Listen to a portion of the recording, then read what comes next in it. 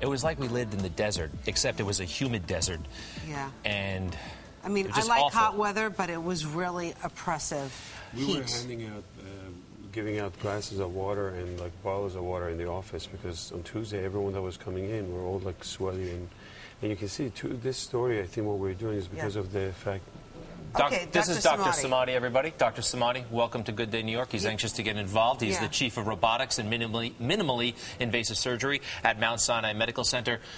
We've had 2 people officially die as a result of this heat wave. We talked about the elderly. They suffered, yes, a 94-year-old woman, but also a 10-year-old girl. Yeah.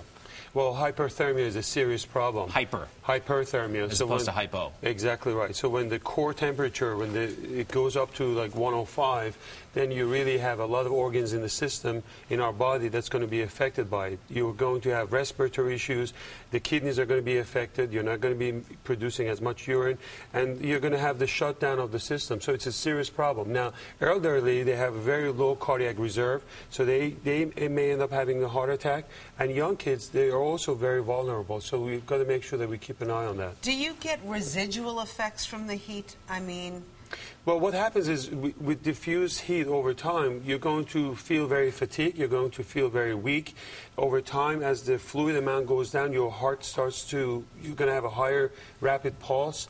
And then you're going to end up in the later stages of it, which is coma, seizure, etc. So you want to prevent that immediately before it gets too far. All right. This weekend was out of hand. I mean, 100 degrees. I don't remember it ever being 100 degrees. Do we break any records, Mike? We'll check with him in a second. But so the standard tips, stay hydrated, stay indoors to the extent that you can. Well, you want to make sure that you're in an air conditioning system. A lot of people, they go out and they buy these fans, and all that does, it basically circulates hot air. The same hot air. So make sure you stay inside and in an air conditioning room. And also, that's not the day that you really want to go out and start working out. So you want to make sure that you're well hydrated. Even if you're in good shape, you shouldn't be working out in that kind of heat? I would skip those 2 extreme days because you really want to make sure that you're well hydrated, you're drinking, and you can skip 2 days without losing any muscle tone, and that's really important. We like it. It's another excuse. Yeah, and what about, going to the beach? Because a lot of people thought they would go to the beach for relief. There might be a little breeze during that heat wave. Well, as long as you're well hydrated and you're keeping cool, that's the way to go. The other mistake is that a lot of people are drinking too much water,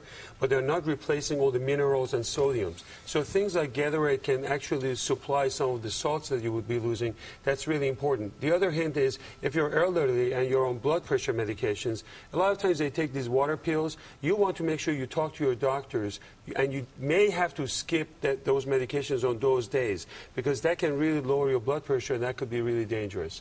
So talk to your doctor on those extreme days. All right, Dr. Samadi, thank you so much. Great to see you again. Thanks for having me.